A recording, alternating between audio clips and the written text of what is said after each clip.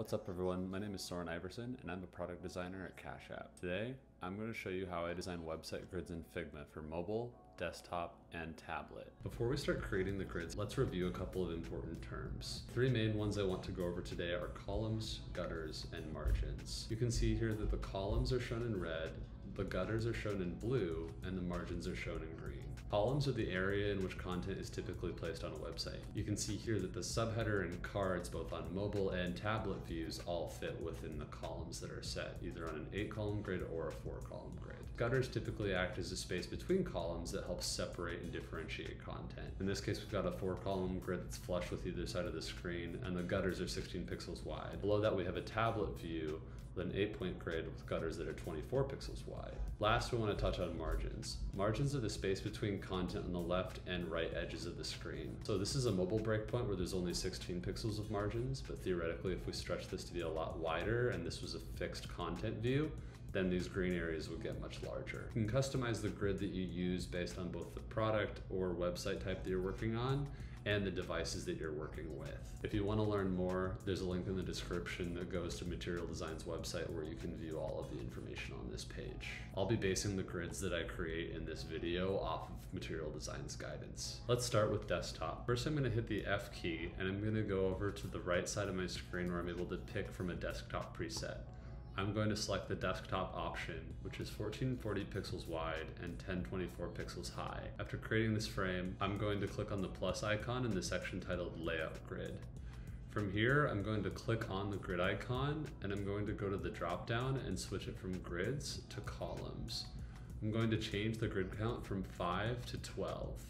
I'm going to change this to a blue and I'm going to reduce the opacity from 10 to 8%.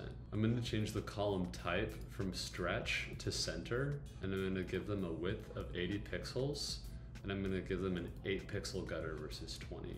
The reason I'm doing this is to show you what it would look like if I did a fixed width grid system.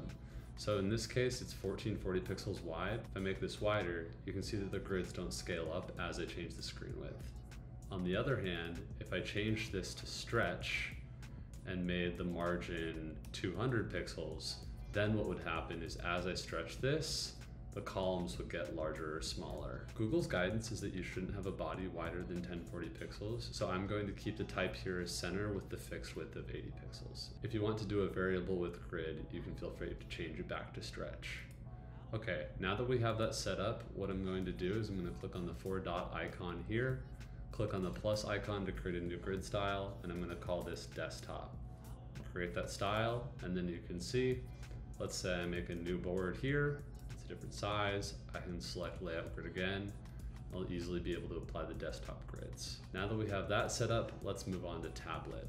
I'm going to again hit the F key, I'm going to go down here to the tablet drop down, and I'm going to choose the iPad mini, which is 744 pixels wide and 1133 pixels tall.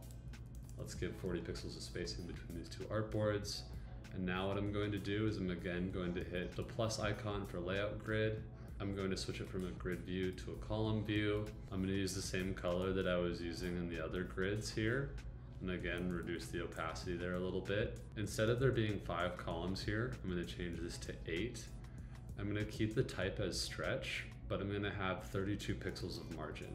That means that on the left and right side here, there's 32 pixels of spacing, and let's reduce the gutter to 8 pixels. All right, now that we've got that all set up, let's again click on this 4-dot icon, and we're gonna create something that we're gonna call tablet. You'll notice here, if we scale this up, it changes size because this is a variable width versus fixed width grid system. Now let's move on to mobile. I close this drop down, I click on a phone. There are a bunch of different options here. You can see that newer phones like the iPhone 14 or the iPhone 14 Plus are anywhere from 390 to 430 pixels wide, and they're much taller as well. However, a lot of people are still using smaller devices like an Android Small, an Android Large, or an iPhone SE, which is closer to 320 pixels wide and anywhere from 600 to 800 pixels high. Rather than designing for both of those, what we're going to do is go somewhere in the middle. In my case, I'm going to use an iPhone 11 Pro / an iPhone X, and that's 375 pixels wide and 812 pixels tall. Now what we're going to do is we're going to create another layout grid. We're going to again click on layout grid settings, switch this to columns. change the color here. We're gonna make this a 4-column grid rather than a 5-column grid. Reduce the opacity here. We'll keep this type as stretch. We'll set the margin to 16. Note that you could change this to whatever you want, but if you set it something like 24 or even 32, you're gonna have less and less room to design things on the page and more white space on either side. So let's take this back to 16 pixels and we'll reduce the gutter to 8 pixels. Now that we've got that all set up, I'm going to hit the 4-dot icon. I'm gonna hit the plus again to create a new style, and we'll call this mobile. I'm gonna create the style. And now, if I create a new frame, I'm very easily able to go to my layout grid styles and I can pick a desktop, a tablet, or a mobile grid style depending on what I need. Thanks so much for watching. I hope that you have a better understanding of how to use grid systems when designing websites. If you haven't already, please like, comment, and subscribe. I'm Soren, and I'll see you in the next video.